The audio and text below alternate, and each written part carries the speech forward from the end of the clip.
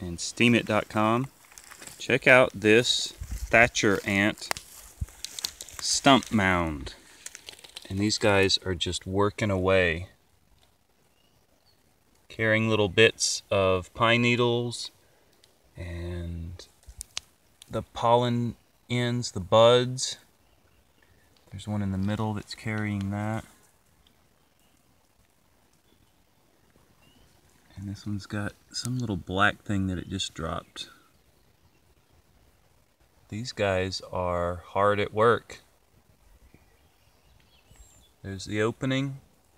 We've kept it clear, but they are just mounding this stuff up all over the outside. Thatching together the perfect little home. I'm assuming that, you know, the goal of this is to get ready for winter time. Let me show you another view.